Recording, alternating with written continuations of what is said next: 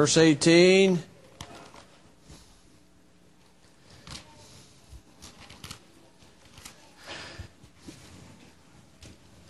If you have a real good reference Bible, it's page 1539. 1539. You got one? Say what? Good. Where'd you get yours, at a garage sale?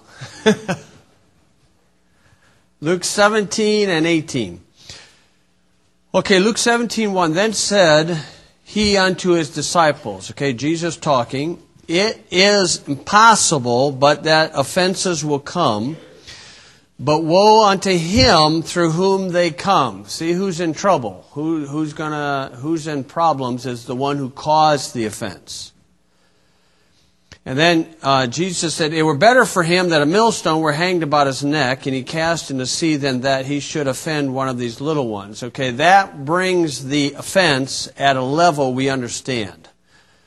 Okay, that's the only idea of a death sentence that Jesus ordered in the New Testament. And you can see the context. This is a pretty grave offense. This is not the sissified stuff we have in America now. This is a pretty grave offense. This would be like, somebody messing around with a little child. And Jesus said, death sentence, mafia style, brick around the neck, throw them in the water. Jesus Christ said that. Okay, so it's talking about pretty bad offenses. And then verse 3, take heed to yourselves. If thy brother trespass against thee, rebuke him. If he repent, forgive him. If he trespass against thee 7 times in a day, and 7 times in a day turn again to thee, saying, I repent, thou shalt forgive him. Okay, that, as we get down to verse 10, would be our duty. Our duty. And then, of course, the apostles reacted in unison, said unto him, Lord, increase our faith. Okay, so in the context, we see that the proper response of the offended party is involving faith. Okay, so that's that part. Now, chapter 18. Okay, chapter 18, a widow woman. Chapter 18:1, he spake a parable unto them to this end, that men ought always to pray and not to faint, saying, there was in a city a judge which feared not God, neither regarded man, and there was a widow in that city, and she came unto him, saying, avenge me of my adversary. And he would not for a while, but afterward he said within himself, though I fear not God nor regard man, yet because this widow troubleth me, I will avenge her, lest by her continual coming she weary me. And the Lord said, hear what the unjust judge saith. And shall not God avenge his own elect, which cry day and night unto him, though he bear long with them? I tell you that he will avenge them speedily. Nevertheless, when the Son of Man cometh, shall he find faith on earth? Okay, question again about faith. Okay, let's go ahead and pray. Lord, I do ask you to help us understand this. I pray that folks that have been offended and or have crossed the path of somebody that's been truly offended, I mean big ones like you said, that we would know how to respond in these things. And we're never going to bat 1,000. We're not able to, but yet there's a time where we can respond properly, and help us to do that in Jesus' name. Amen. Okay, both passages involve offenses. Okay, and they're pretty grave, big ones. They're not the sissified stuff we have in America, like this past week, one boy gets suspended from school because he would not protest the walkout about guns. So they, lacked tolerance and suspended him from school.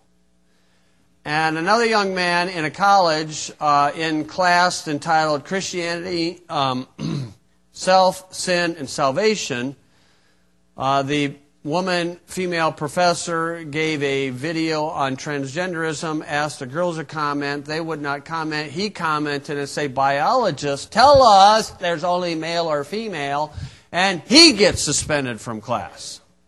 Okay, I'm not talking about that kind of offenses.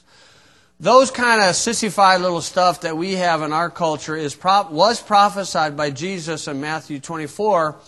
As a sign of his coming, he says, many will be offended. And that's because people are madly in love with themselves. Okay, I'm not talking about those offenses. I'm talking about big stuff.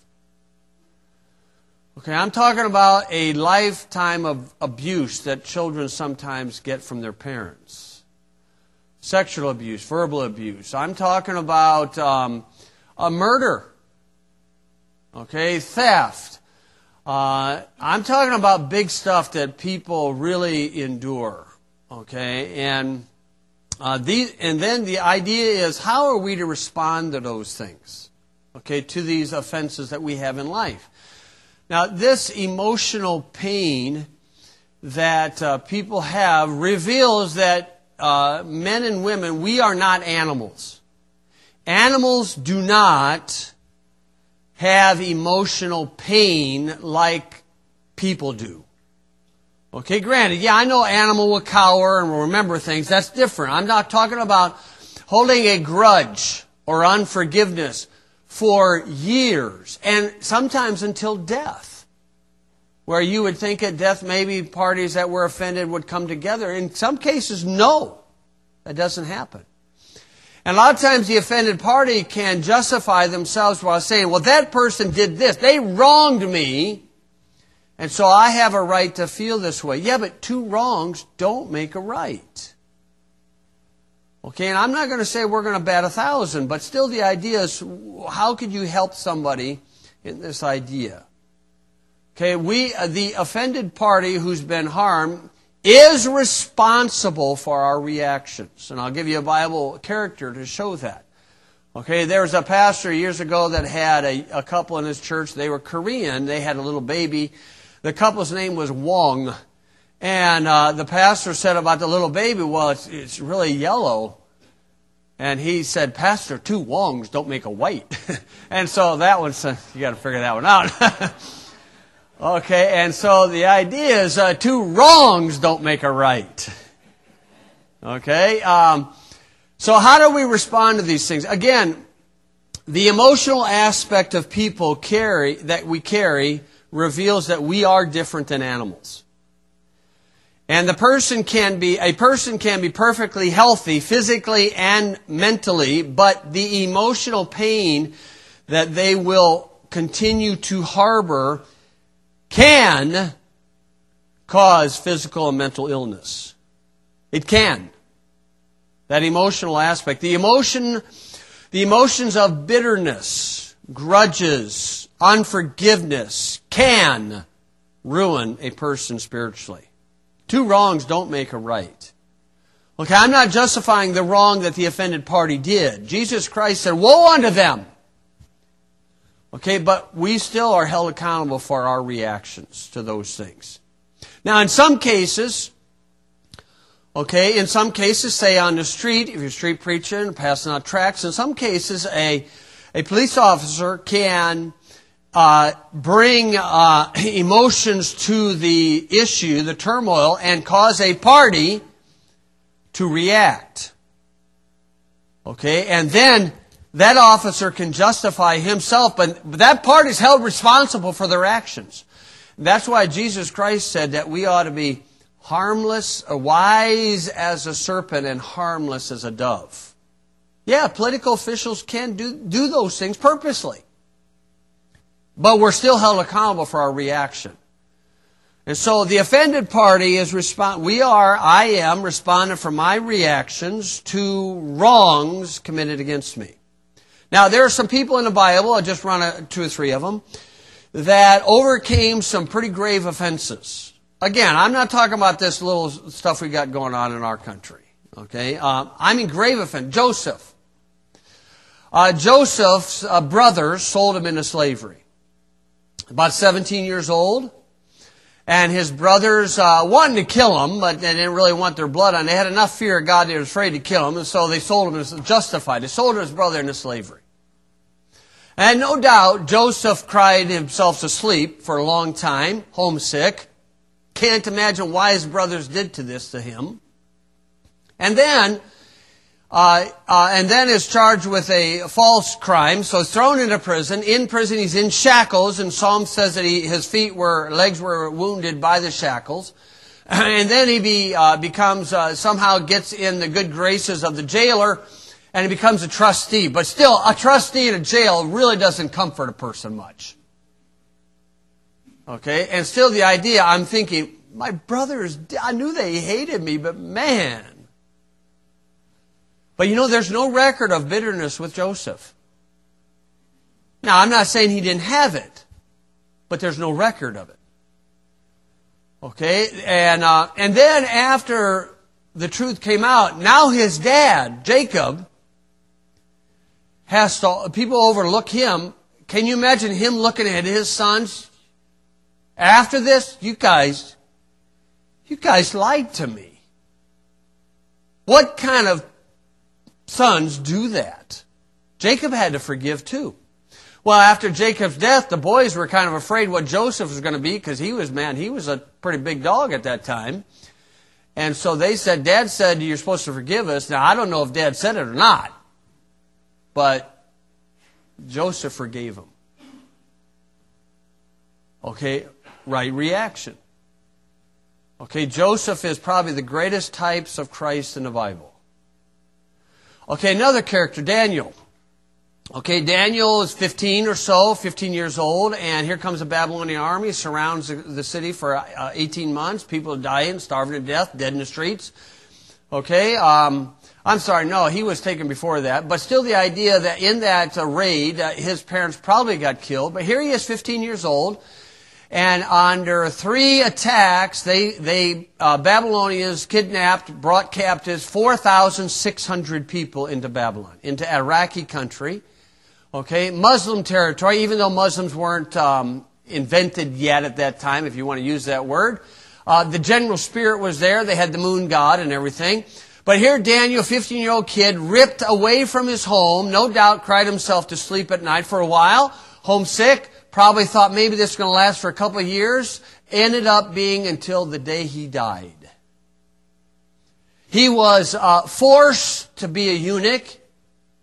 You say, how do you know he's forced to be a eunuch? Just think about it.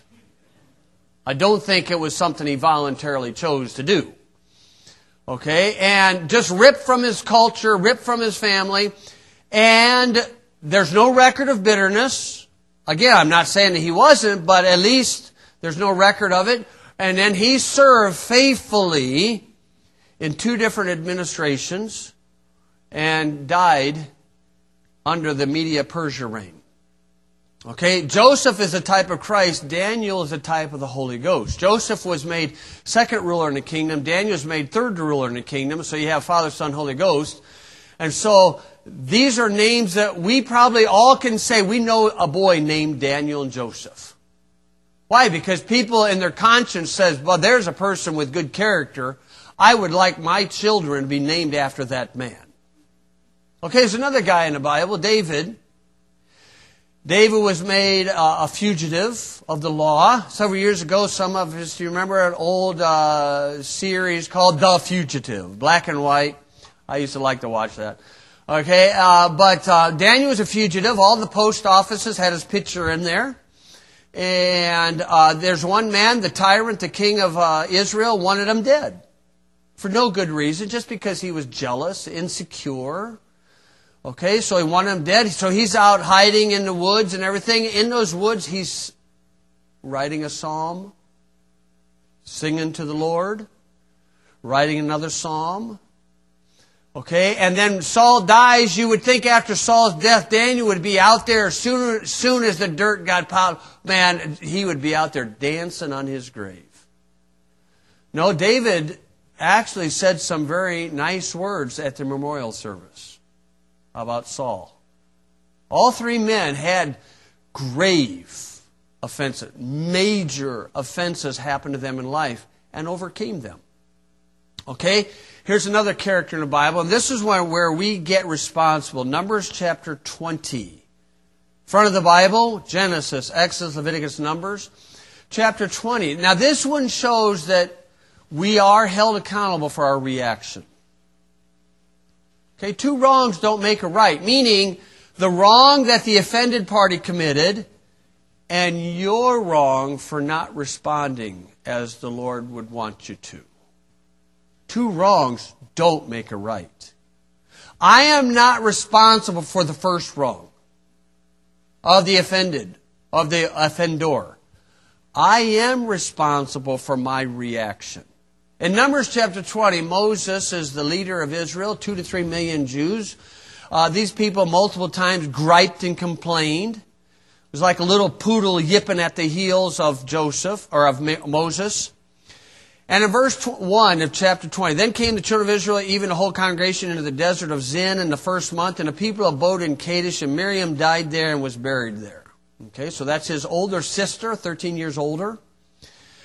And there was no water for the congregation, and they gathered themselves together against Moses and against Aaron, and the people chode with Moses, and spake, saying, Would God that we had died when our brethren died before the Lord. Referring back in number 6 about Korah and those gripers. Number 16, I'm sorry. And then he says, Why have ye brought up the congregation of the Lord into this wilderness that we and our cattle should die there? Well, first off, he didn't make them. You could have stayed back. So don't be griping at me for a decision you made a long time ago.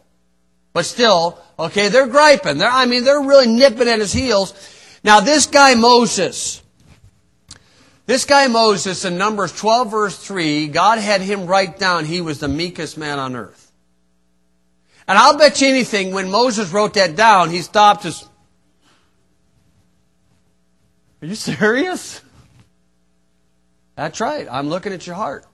I'm looking at your heart, Moses. Whatever. And if you read some of the things, how Moses reacted, yeah, you will see that. Now, that's what Paul said about Jesus Christ. He said he's gentle and meek, 2 Corinthians 10. Jesus Christ said about himself, I am lowly and meek in heart. And Paul said to Timothy that when you instruct people, make sure that meekness is a part of that instruction. Meekness in general. It's an attitude. Now that's one unique difference between the wisdom of this world versus the godly wisdom of the Bible is meekness. Where the wisdom of the world is they want to impress you with their vast knowledge. A man that's meekness and he's got godly wisdom, he wants to impress you with the wisdom of God. That's a difference. Where you walk away admiring God, not the man. That's a difference. That's a difference of teaching the Bible through God's ways and man's ways. Okay, so this Moses guy was a pretty laid-back fella. He was so laid back he could almost walk horizontally. He was a laid-back guy. But he was a leader of 2 to 3 million people. And I tell you can push a guy far enough. You push a rat in a corner. I'm not saying Moses is a rat, but if you push an animal in a corner, many animals, instead of running, will fight. So verse 5, it says, And wherefore have you made us to come out of Egypt? He didn't make you. He didn't make you. To bring us in unto this evil place. It is no place of seed or of figs or of vines or of pomegranates, neither is there any water to drink. Moses and Aaron went from the presence of the assembly. And that was a good thing. They probably got time to cool down a little bit.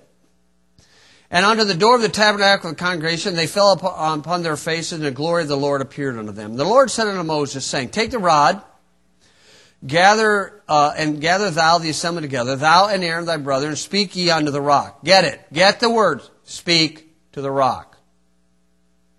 Sit, rock. Sit. Good, rock. Good, rock. Doing good. Sit.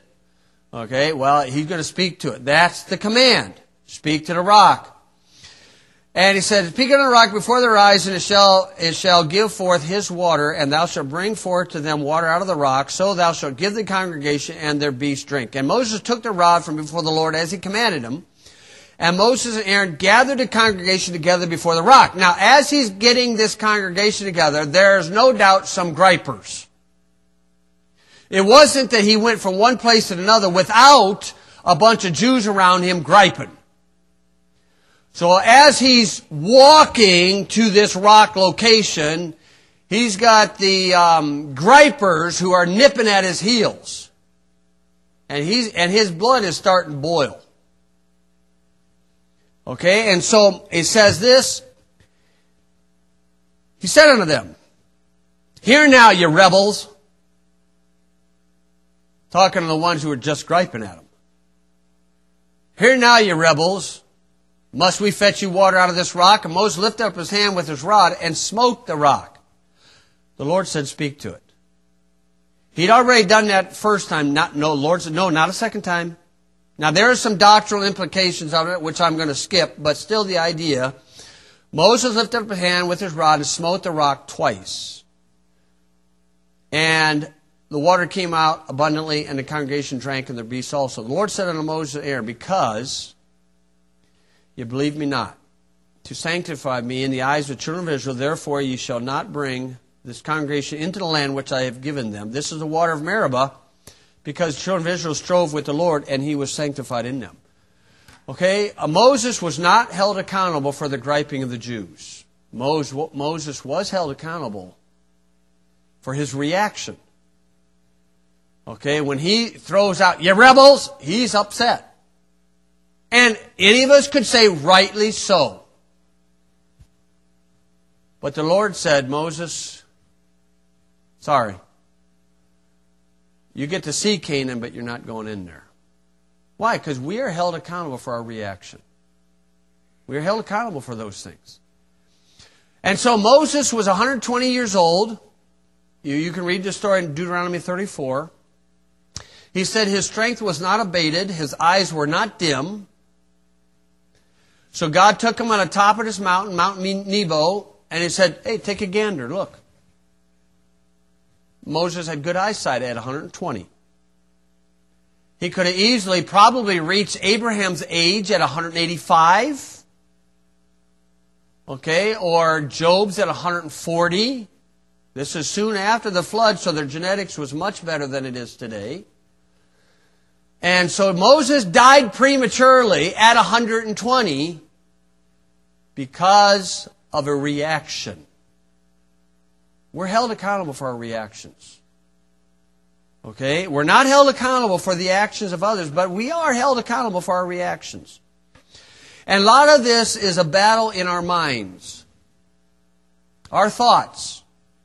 Okay? A lot of it is in our mind. Front and back. In our head. They say it's in your head. Yeah, sometimes it is. And in Romans chapter 12, verse 2, it says we need to be transformed by the renewing of our mind. And Ephesians 4, he said again, Paul said to the church of Ephesus, that we need to be renewing our mind day by day. So it is in our mind. Okay, and Philippians chapter 4, verse 8, it says that it gives us a list of what we're supposed to think about. And that tells us we are to control our thoughts. Okay, we cannot control the actions of others to us. We can control our thoughts about that. And again, I'm not going to say you're going to bat 1,000. I'm not going to bat 1,000. But the idea is the Lord is gracious and the Lord will help us. Philippians 4 verse 8, that finally, brethren, whatsoever things are true, whatsoever things are honest, whatsoever things are lovely, whatsoever things are pure, pure, lovely, whatsoever things are of good report, if there be any virtue and if there be any praise, think on these things. Now that one verse would be good enough to discredit watching the news. Okay, but even at that, think on these things. Now, if you would look in 1 Timothy chapter 6, you see a person's thought life can make or break a person. A person's thought life can lead you to victory or defeat. It's a matter of what's in our head a lot of times. 1 Timothy chapter 6, verse 3, it says, if any man teach otherwise, and consent not to wholesome words, even the words of our Lord Jesus Christ, to the doctrine which is according to godliness. He is proud, knowing nothing, but doting about questions and strifes of words, whereof cometh envy, strife, railings, evil surmising, perverse disputings of men of corrupt minds. Look at the mind. But notice there's a sin that's often not even talked about. Evil surmisings. That is one of devils or demons' favorite ploy. Evil surmising. So surmising is to suppose without evidence. The trick goes like this. Husband's working, wife's working. In this day and age, often that's the case, but it doesn't have to be. Husband can be working, wife could be at home, but a thought comes percolating, coming flying through the air. Said he's probably flirting with some gal at work. Mind comes through his head. It's usually about 30 minutes before they get to see each other at the time of the day where they show up. Thought comes to his head that she's probably been watching soaps all afternoon. I don't know. Do they still got soap operas? I don't even know. But she's probably been flirting with somebody. And so evil surmising is, I'm supposing that's taking place. And if they allow that to go around a second time or a third time and they start stewing on that, instead of seeing each other with a kiss, it's going to be a different form of a kiss. And that's a trick. The devil plays those things. Evil surmisings.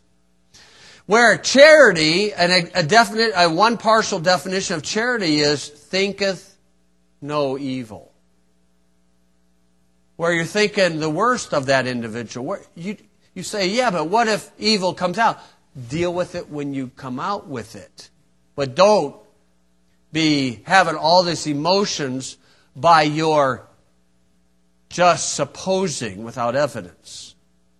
But again, the idea is what's going on up here in our head. What's going up in our mind. If you would, 2 Corinthians chapter 10. Now, while you're turning to 2 Corinthians 10, a Bible believer does not discount true scientific studies. Science can help a person in your Christian walk. Now, I'm saying science. I'm not talking scientism. Scientists, you can tell if you observe a scientist, they will convert to scientism because scientism is a religion with no evidence. Science is evidence. For example, the great genius passed away this last week, Stephen Hawking. Okay. And, Neil deGrasse, the brilliant Neil deGrasse, is going to interview him. What happened before the Big Bang? The big, intelligent Hawkins says, there was nothing before the Big Bang.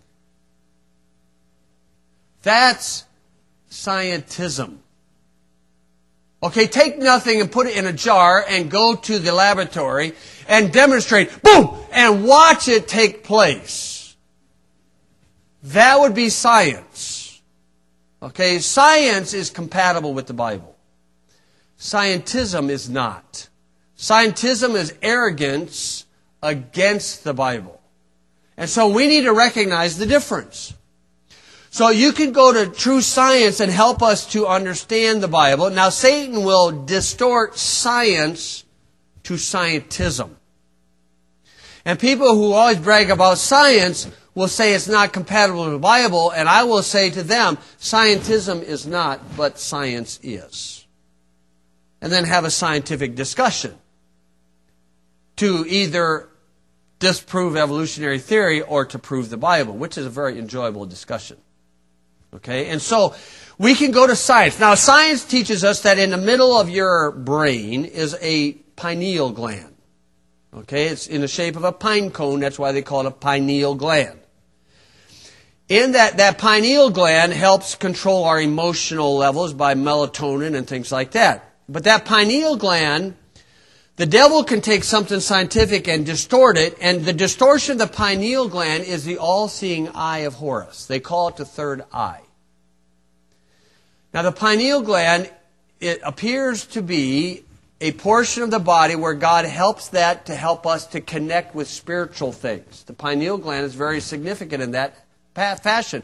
Where the third eye is where we can see spiritual things, understand spiritual, I say see, but understand spiritual things. But the devil will take it and pervert it to the all-seeing eye of Horus. That's what's on the back of your dollar bill. That's a perversion and evil. That would be the evil eye, the one-eyed of Cyclone. Okay, the one eye. The Bible mentions the evil eye 3 times. The first time was with rich people. That jumps into the Freemasonry and a very demonic idea. It's one of the 13 sins in the Bible listed in Mark chapter 7. that come from the heart. Evil eye. That's the bad right eye of the Antichrist, where a parent will squint the right eye and look to you through the left eye, and they're giving you the evil eye, man. Okay? In the medical profession, that's called sinister ocular. Isn't that funny? Sinister ocular. Looking through the left eye, because the Antichrist will do that. He's going to get shot in the head and have a bad right eye. Okay? And so, we can learn from these scientifically from the pineal gland, is where the devil will pervert it to the evil eye, but the Bible will say that's a portion of a connection into spiritual understanding, where we have enlightened eyes. Now, there's an interesting study. A lady named Jennifer Luke performed the first study of the effects of fluoride on the pineal gland. Fluoride, interesting. It was a very toxic chemical that major corporations didn't know what to do with, so they didn't want to just throw it out, and so they passed some laws to say it has health benefits. Help your teeth.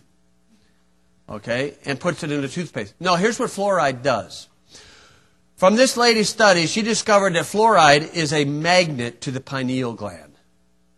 And it will absorb fluoride more than any organ of the body, including the bones.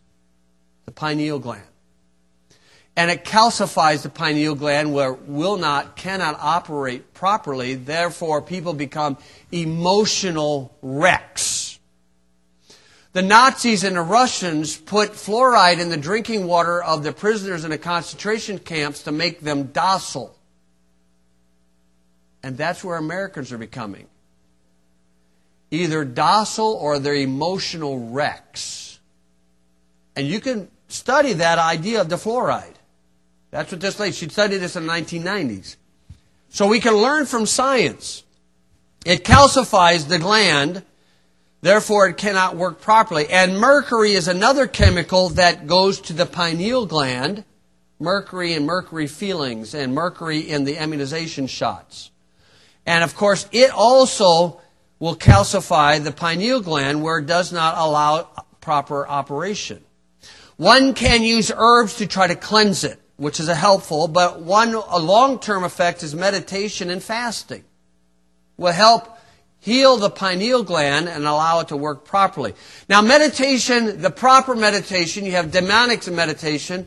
Demonic or a perverted meditation is to clear your mind. Passive. Bible meditation is to think. So the idea of the Bible meditation is take a Bible verse, memorize it in your head. When you meditate on it, that transfers from the head to the heart. And that will help heal our pineal gland and allow it to operate properly. And that way we could kind of connect, shall we say, or understand it in spiritual things better. Now in 2 Corinthians chapter 10 is where I sent you to. And he talks about the weapons of our warfare. And again, a lot of it's in our mind. 2 Corinthians 10 verse 3. For though we walk in the flesh, we do not war after the flesh. Okay? Warring after the flesh, where two people are having a heated argument, okay, and one in the heat of the argument pops them. Okay, that's warring after the flesh. Okay, so that's not the technique the Lord wants us to use. Then he says this, for the weapons of our warfare are not carnal, but are mighty through God to pulling down of the strongholds.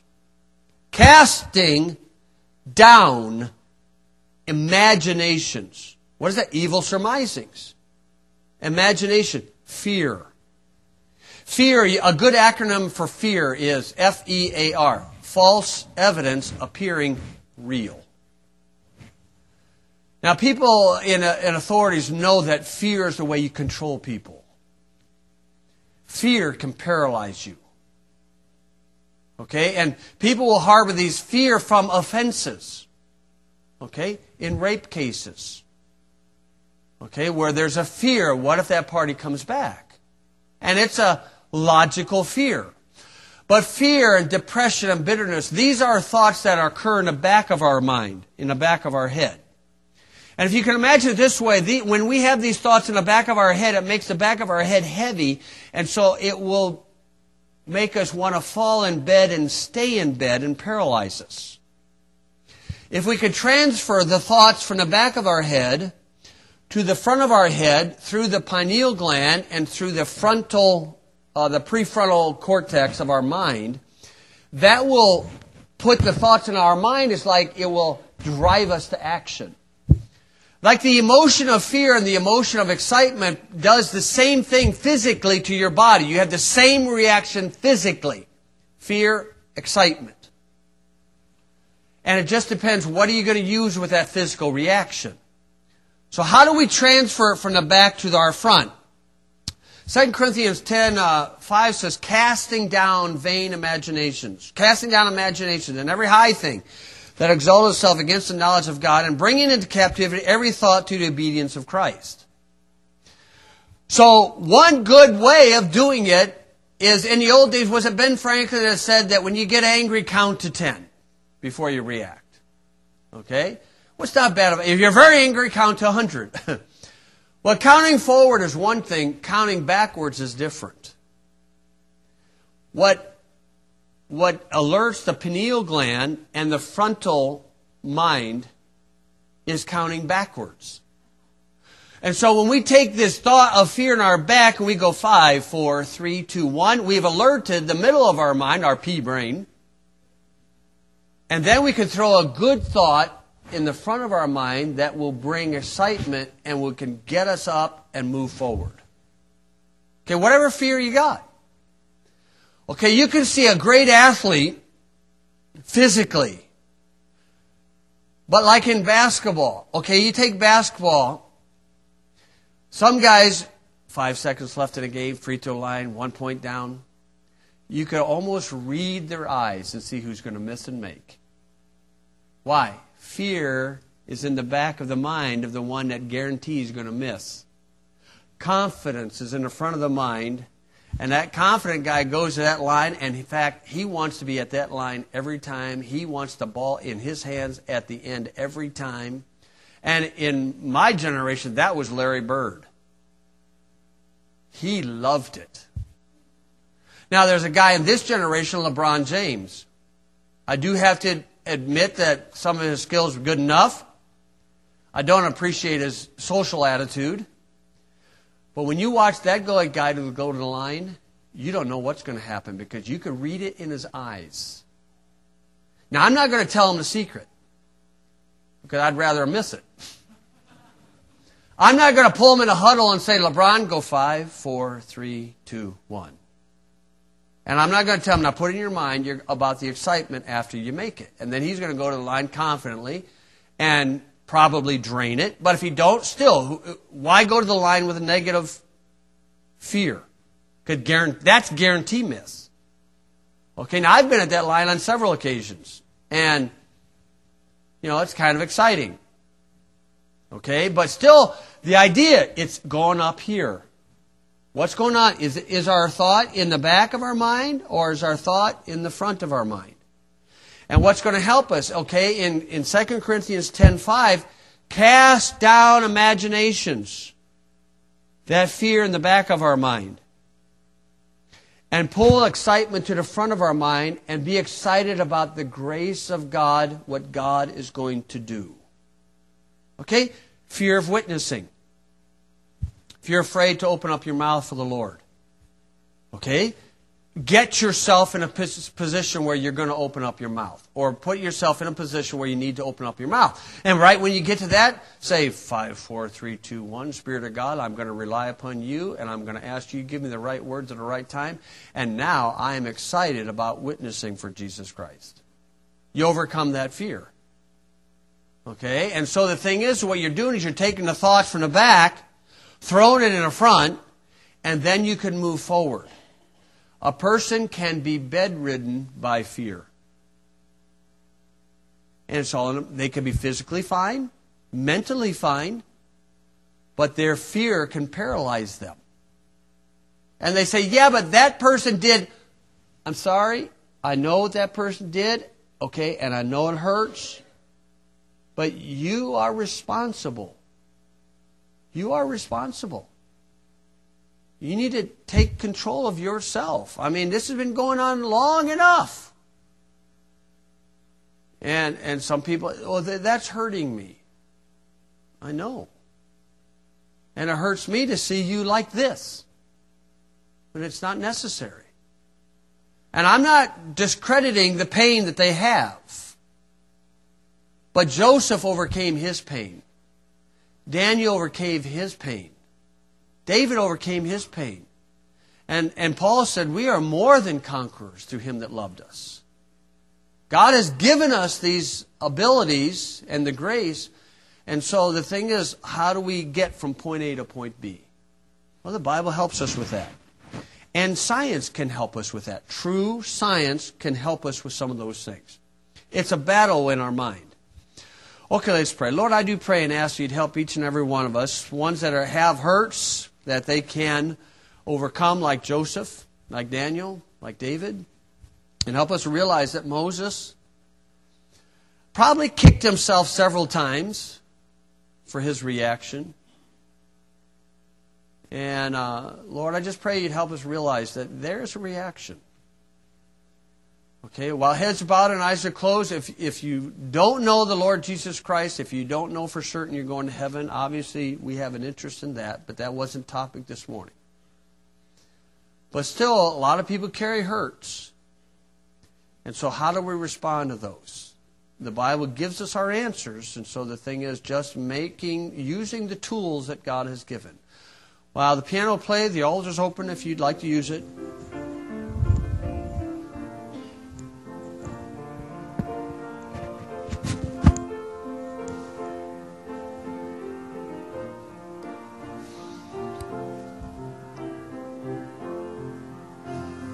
Christ liveth in me.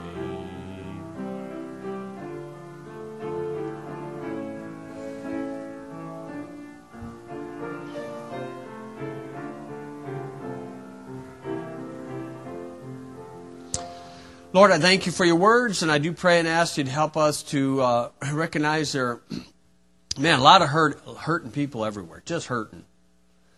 And help us to do what we can to try to help them, and of course bring them to the Savior if they're not saved, and then introduce them to the Spirit of God, the Holy Ghost, the Comforter. And Lord, help us to realize there are some things, tools that you've given in life, some things that we can learn to help us spiritually. And I pray you'd help us to be willing to access those tools.